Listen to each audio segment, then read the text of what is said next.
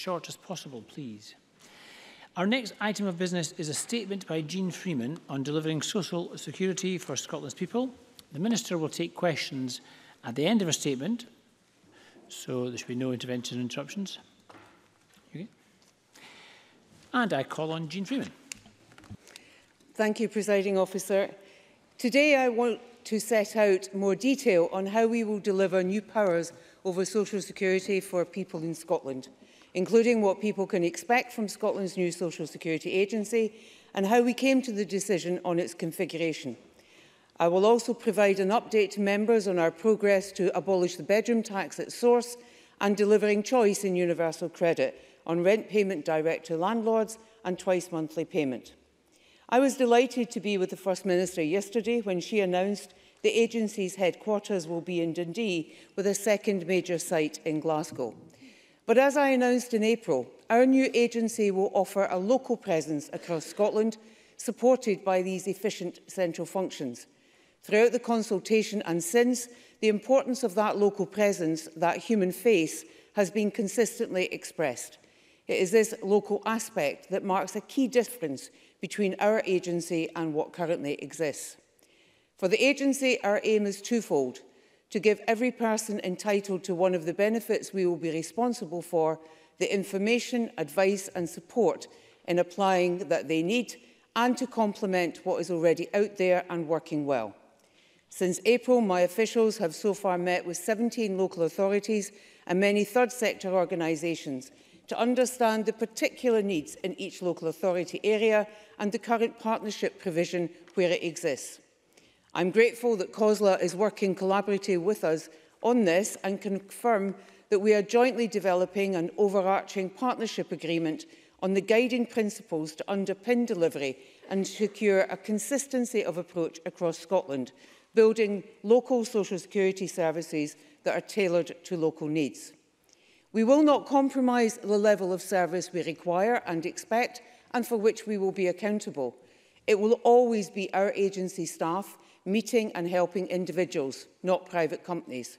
People will always be treated with dignity and respect, and we will always meet the expectations of the Charter that we are developing with the people of Scotland. That is both our ambition and our expectation. Presiding Officer, let me now describe what the service might look like to those we are serving.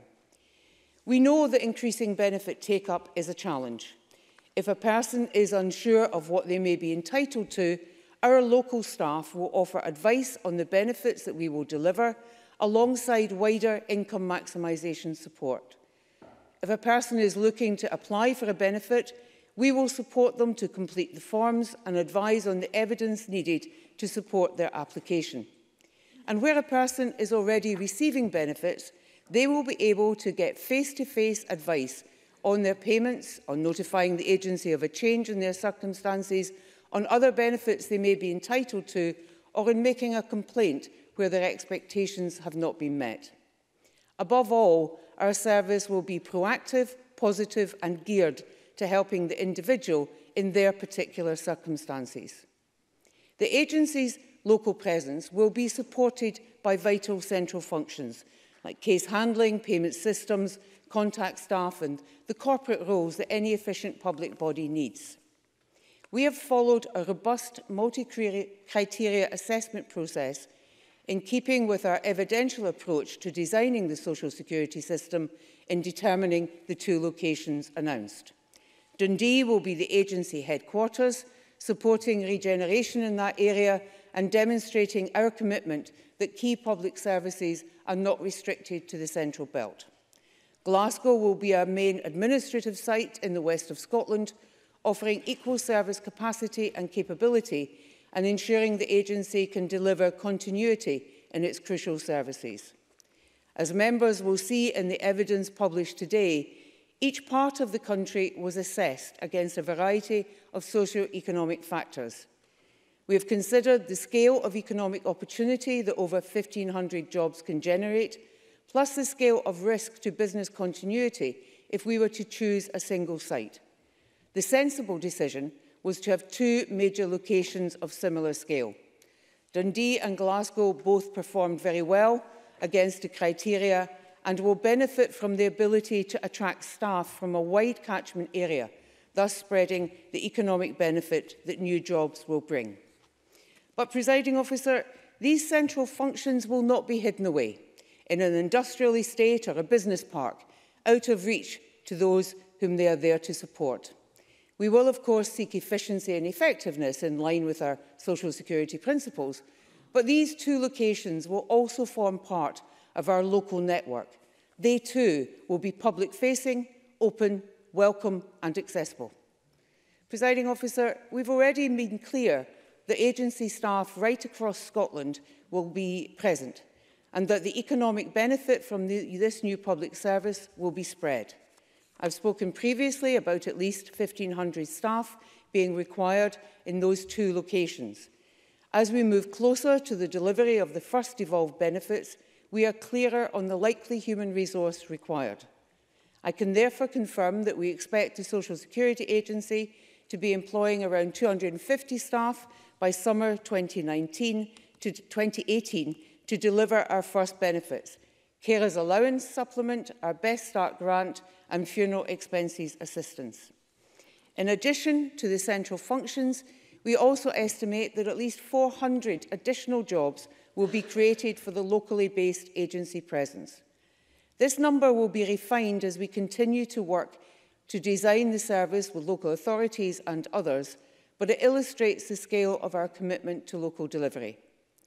We recognise the scale of endeavour involved in staffing up an organisation of this size, so we will therefore work with local colleges, employability services and other partners to ensure that we have the right supply of people to work in our agency. Before concluding, Presiding Officer, I want to update members on our work to abolish the bedroom tax. I'm sure members will recall that our absolute commitment to abolish the tax had encountered some difficulties prior to the summer recess. I met with ministers from the DWP last week, and I'm happy to report substantial progress in that we now have an agreed proposal that will fully mitigate the bedroom tax without funding being clawed back or the support that we provide to those to whom the tax applies being limited by the operation of the UK Government's benefit cap. I hope to be in a position to bring forward an amendment at stage 2 of the Social Security Bill to provide full legal cover for the technical solution. I also want to update members on the work we have been doing on universal credit flexibilities that will be delivered by the DWP on our behalf from the 4th of October this year. The flexibilities will offer people in Scotland the choice to have their housing costs paid directly to their landlord and to have twice monthly payments. We have now tested our work directly with those who will use the service to make sure we are being clear about what is offered so that informed choices can be made and people are clear about what they need to do. Presiding Officer, the Social Security Agency delivery configuration is not about bricks and mortar. It is first and last about a public service that exemplifies our founding principles of dignity, fairness and respect in how it works as an organisation, how it works for those who need that support, and how it cooperates with its partners across our public sector. I want us to be clearly at the opposite end of the spectrum from the existing DWP system of distrust, misery and despair. That is why we have set the groundwork for a public body with a rights-based service at its heart that will employ staff who are proud of what they do and who will create a positive and respectful culture to deliver the service that we need. Thank you.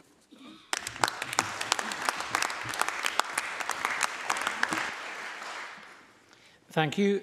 I would urge all members who wish to ask a question following this statement to press their request to speak buttons now, and I call on Adam Tompkins.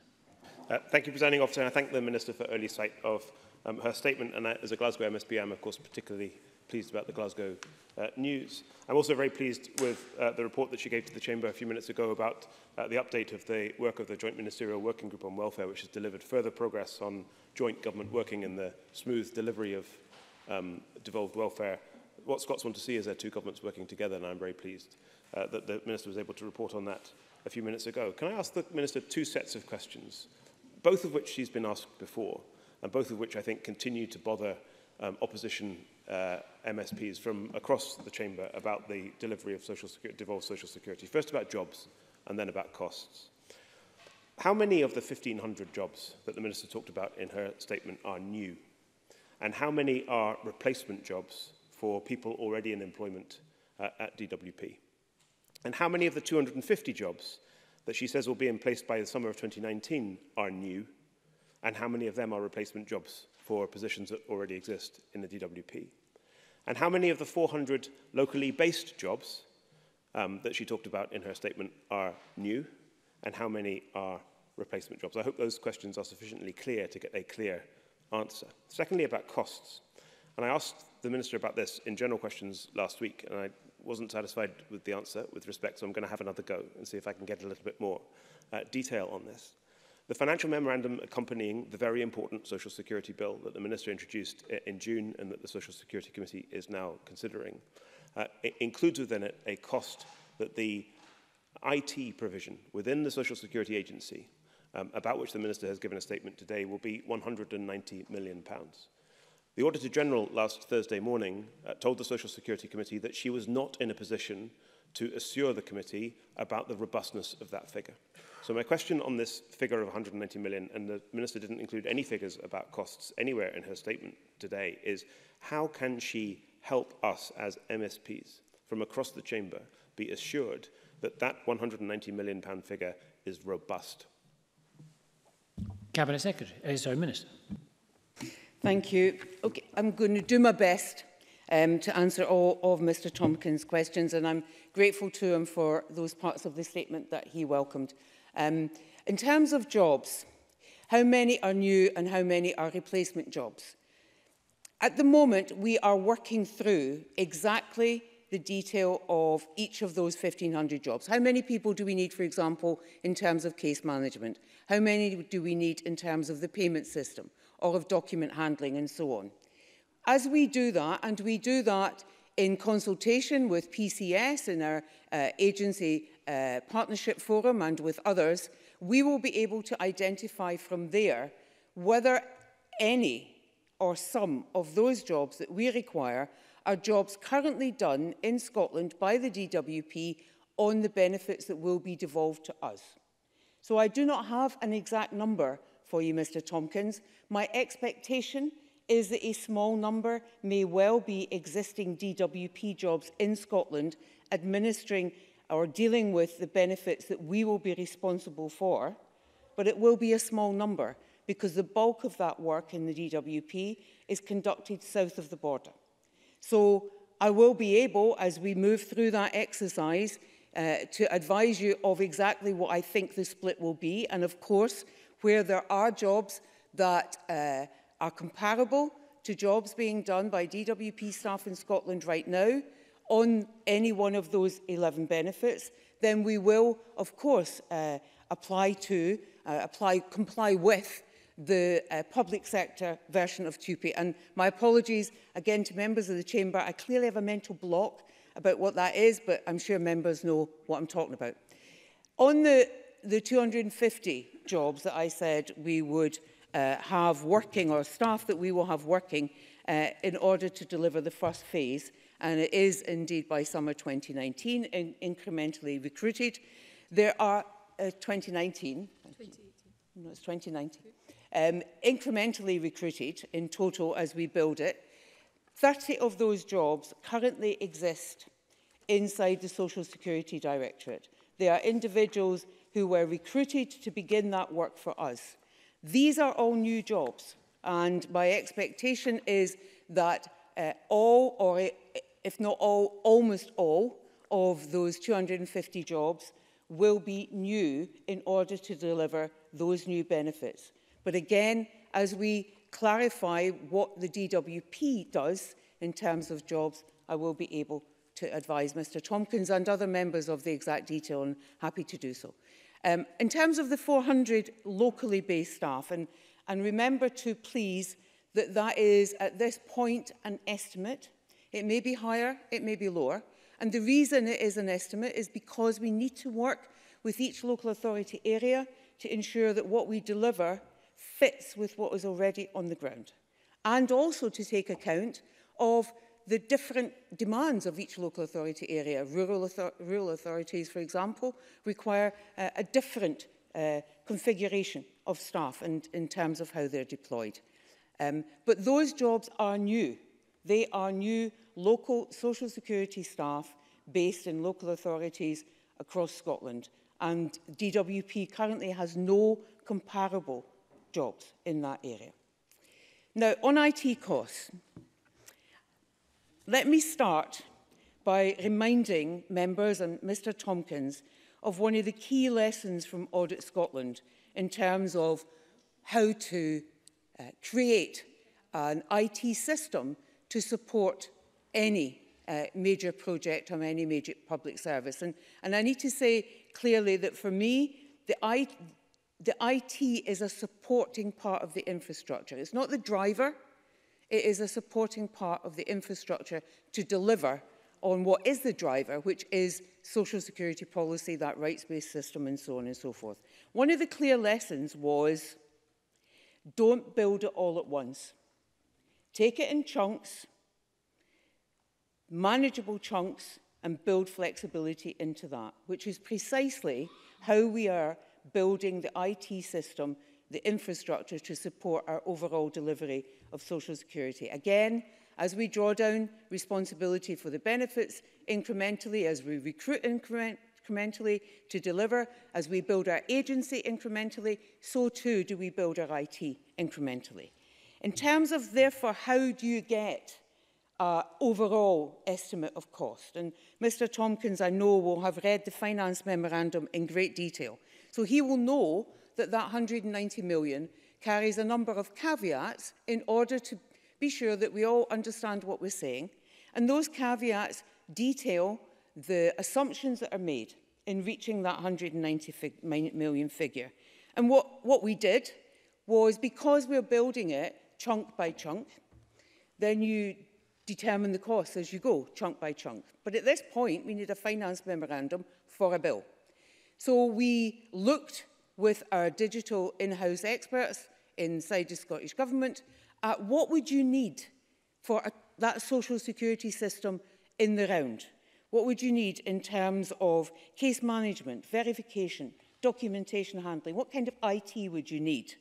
And then used the costs that have been incurred previously in various projects, looked to find some clear analytical basis to judge those and come with a figure. And on the basis of all of that, 190 million. But as we were clear, I think at Finance Committee, but certainly let me be clear now, that figure itself will be refined as we go through that IT build.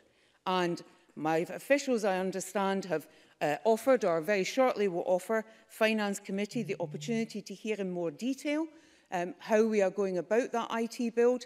But I hope overall that gives Mr Tompkins a bit more detail and certainly a bit more assurance that we are approaching this in a soundly based, robust way, bearing in mind that we are taking it all step by step. And those need to be the caveats around it. The assumptions we've made are very clear in the finance memorandum, and the approach we're taking, I think, is one that is sensible and sound. Thank you. That was thank you. Very detailed questions, even more detailed answers, which is to be applauded, although I'm very conscious of time. Mark Griffin, as the opening speaker for Labour, gets a slightly longer question. I would urge all members and the Minister to keep the answers very tight from now on. Mark Griffin. Thank you, Presiding Officer, and I thank the Minister for advance sight of the statement. We welcome the news that the bedroom tax will finally be abolished at source, since it has been a long-held ambition of ours, going way back to when Jackie Baillie had her initial proposal for a Members' Bill. The Minister talks about agency staff meeting people, not private companies, and also about income maximisation. I wonder if the Minister would be able to say if the Government plan on introducing amendments at stage 2 to that effect, so that people have the assurance of primary legislation and that future governments can't change those principles with such ease that we both agree on. And on universal credit as well, we welcome the additional flexibilities, but would again ask about the situation regarding split payments. since evidence heard last week at the Social Security Committee shows that Northern Ireland are working towards those flexibilities with the DWP. Thank you. Okay, Minister. Very much. Thank you to the member for his comments. In terms of whether or not I can commit to amendments at stage 2 on the questions that he raises, the answer is no, because I think it is really important that I hear all of the evidence that the Social Security Committee itself is hearing. I'm continuing to have discussions with stakeholders on a number of aspects in terms of our draft bill, clarifying my position, which I think has been clear up until now, but clarifying it again on questions around scrutiny and around the Charter. And so at the end of, as we go through that process, and as my officials produce, I hope helpfully for the committee, themed papers on a number of issues, as we get to through that process, then I will take a view on what I think would be appropriate government amendments at stage 2, or amendments that may come forward that we think the government would be able to support. So at this point, I'm not saying yes, and I'm not saying no. In terms of split payments, the member is absolutely right. I'm conscious of the work that Northern Ireland is doing. I think he and I have discussed before, I've certainly discussed with his colleague Ms McNeill, some of the complexities around actually delivering this, notwithstanding our commitment to do that. And so we are currently working our way through some of those complexities with an eye to what Northern Ireland is doing, but also taking further discussion from some of our key stakeholder groups in terms of being able to do this in a way that is legislatively robust and deliverable. Thank you. So I remind members, no preamble, no explanation, just a question. Okay? Just a question. Sandra White, to be followed by Jeremy Balfour. Sandra White. Thank you very much, Presiding Officer. Can the Minister provide more detail on what level of jobs she expects to be available in both Glasgow and Dundee? And would she agree that those who have lived experience of the current system, for example, those taking part in the experience panels, should be encouraged to apply for some of these jobs? Minister.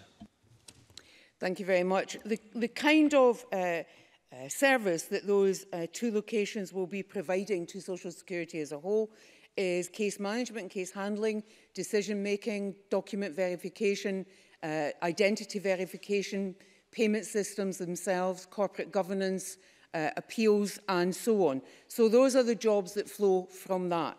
In terms of who applies, I am a firm believer in as diverse a workforce as we can possibly manage. Our workforce should reflect those that we serve.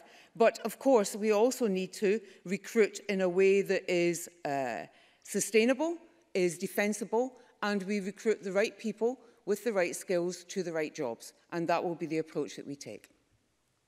Jeremy Balfour, to be followed by George Adam. Jeremy Balfour. Thank you, Presiding Officer. Would the Minister agree with me that however outward-facing the new agency is, it will not be independent of the state, and that new claimants will still require independent advice on occasions? Will she commit to funding those organisations that give that independent advice? And will she also give a commitment to make sure that is in the bill, that there is a statutory right for independent advice where appropriate? Minister. Well, the Social Security Agency is an agency of government, so I guess in that sense it isn't independent of the state. It's a curious phrase. In terms of advocacy and advice, I have long accepted the importance of that. I'm not prepared in making this statement today in this chamber, Presiding Officer, to preempt the proper scrutiny of our bill as it goes through the committee stage, and commit, as I wasn't to Mr Griffin there, I'm not prepared to commit to funding or to any other matter in terms of the bill. I think the due process, the proper process, for me as a responsible government minister to take, is to listen to the evidence that comes before the committee, to continue my discussions with stakeholders, to hear what my experience panels are telling me, and then to form a view on what makes the right decisions for government in terms of either additional amendments or accepting amendments that may come from other parties, and that is precisely what I'll do. George Adam, to be followed by Pauline McNeill. Thank you, Presiding Officer. Can the Minister provide further detail on when she expects the local network to be up and running, which will obviously undoubtedly benefit communities across Scotland? Minister. I thank Mr Adam. So, as members will recall, I said that our officials are currently working with local authorities and other local partners to identify what is the right model in each local authority area, accepting that there will be difference between local authority areas across the country. The end results and the quality of service and the consistency of approach will be the same, but the model may be different. So what we are looking to do is have in some early areas test models so that in place by 2018-19, so in place in terms of our first delivery of our first benefit, the carers supplement, so that we begin to test how those models may work and how effective they are in working alongside other partners, and then we will roll those out across the country as appropriate. So the date Mr Adams is looking for is 2018-19. Polly McNeill to be followed by Alison Johnson.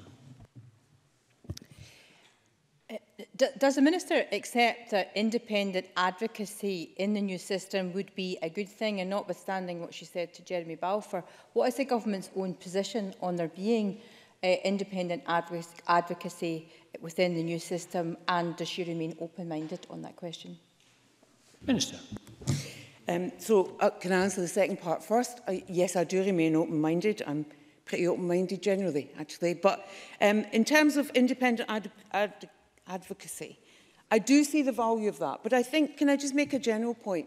And I've made this to stakeholders, presiding officer, and I think it's important to make it. I understand that to an extent, all of us come to this question, to the question of a social security system in Scotland, through the prism of our experience of the DWP and how it has operated and how people have been and also feel they have been treated under that system.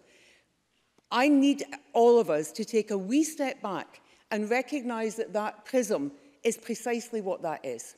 And therefore, whilst we might argue very forcefully about the need for significant levels of advocacy in the current UK system, particularly around appeals, particularly around disability benefits, our approach and our intent in how we will change that system, how we will make better decisions first time, remove the private sector from face-to-face health assessments and reduce significantly the numbers of them, I think alters how we might view some of these other matters.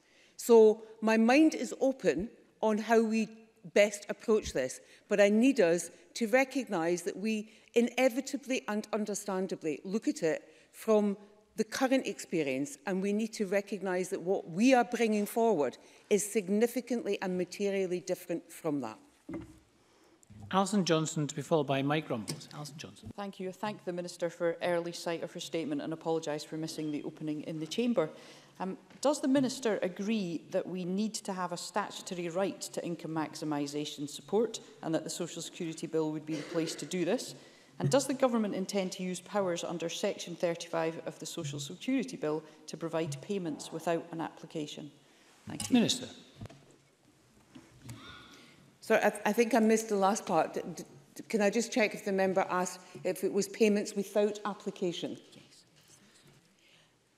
I'm not quite sure what the member might be referring to there, and I'm perfectly happy to discuss that with her offline, as it were.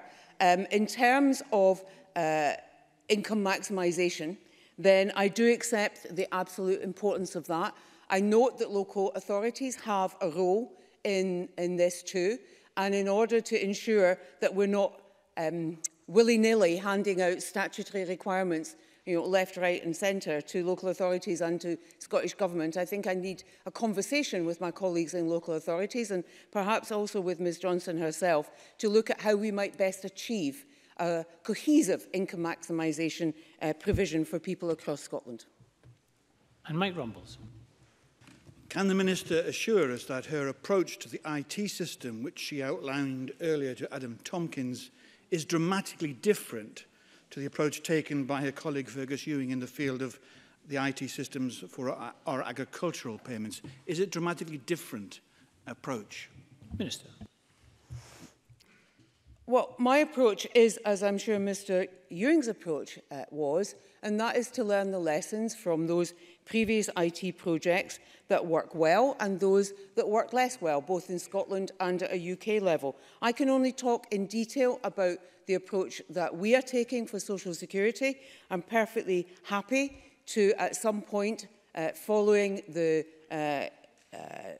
presentation and discussion with Finance Committee, if colleagues there choose to accept that offer from my officials on our IT bill, to extend that to other members across this chamber. And I hope that if we do that, that they will see for themselves that our approach is building on the lessons learned across a whole range of IT projects, not least universal credit, I have to say, and taking a staged, sensible, managed approach to building IT, and not, as the Audit Scotland report says, going for one big bang. Thank you very much. Apologies to members who didn't get a chance to ask their question there. I'm sure there'll be other opportunities. We now move on to a government statement on homelessness. We'll just take a few seconds for members to change and ministers to change seats.